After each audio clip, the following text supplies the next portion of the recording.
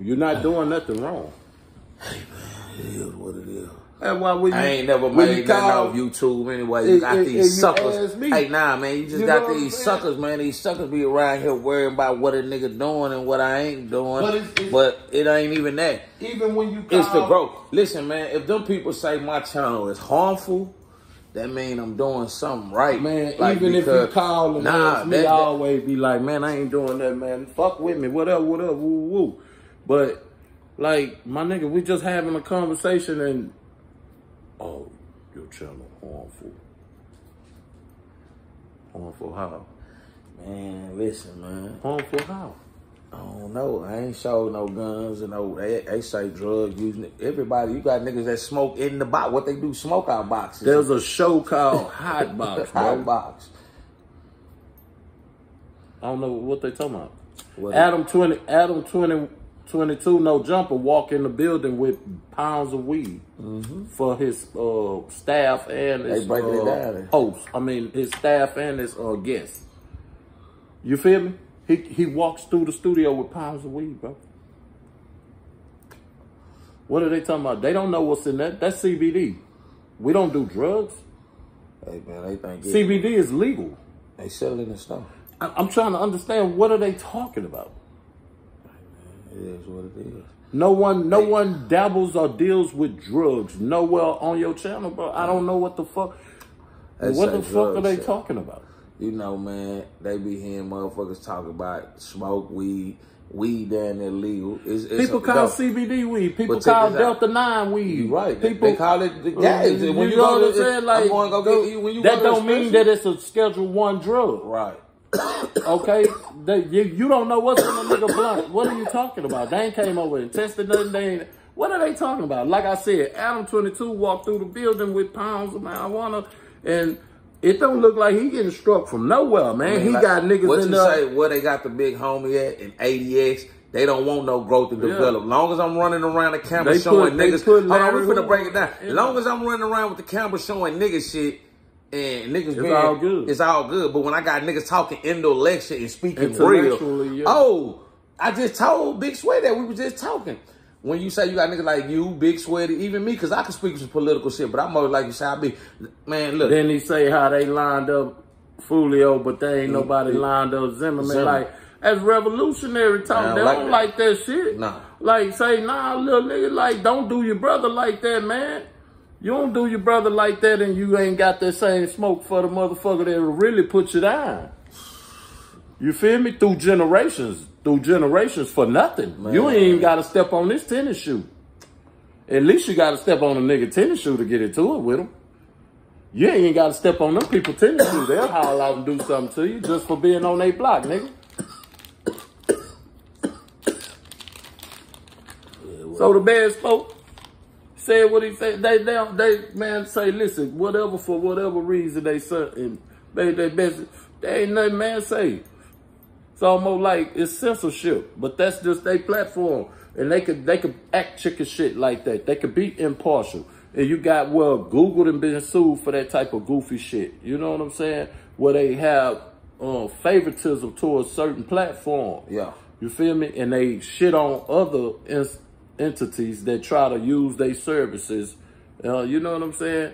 But however, YouTube had the same propensity to do that same shit. Long as if I shot a video and I showed you I was chasing and gunning down a nigga and we talking about spinning the block, man, that'll go viral. That bitch go viral, but they'll cut a check. Yeah, you can get a big check, but if I'm over here trying to tell you little brothers to stop the masses and the destruction, direct your energy to something positive and productive. No. You making harmful content.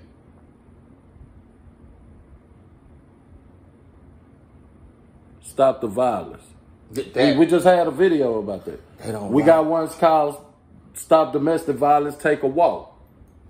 We got one where how they treat the mentally they don't like that. They ain't like that one. That one you gotta have a code. You gotta scan the code on the ticket. They don't let that get shown. They act like it's restricted. You have to We can't talk about political shit. We have to talk about stepping on a nigga. As long as you talking about a nigga ass getting fucked over, you'll never get a strike. Running the nigga down, you can talk about you'll just killed this nigga, and you'll go viral. And don't play other people's music and content. Yeah, you'll be good. You'll be good. But do the most degenerate thing you can. I can say, just do it. If you do anything productive, look out. Yeah, you might get. You ain't gonna know what fell on you.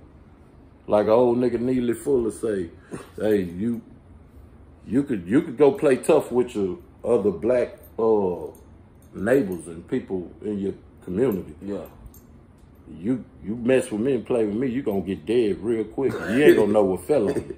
You go to standing up and sticking your chest out at me, boy. That's what he told you. Can't be no man. There's only one man in this house. That's what he told him. On earth. This is what did he tell him? Neely Fuller was articulating racism, white supremacy. Oh, that was a movie in real life? No. He in a book and amongst his different interviews. And they have animated excerpts and shit of his dialogue with an individual interviewing him. And the animated effort of him getting his point across got across way better with people because it was an animated excerpt of his speech about different matters in the black community and different matters in America when it comes to dealing with white supremacy.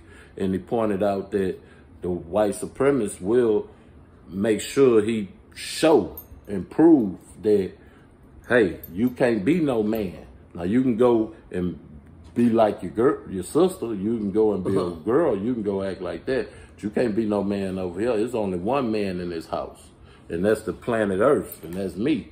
The racism, white supremacy rule all over the earth in every nation, every continent. You get what I'm saying? He pointed that out. He was articulating that in a book and amongst his dialogue with a gentleman interviewing him.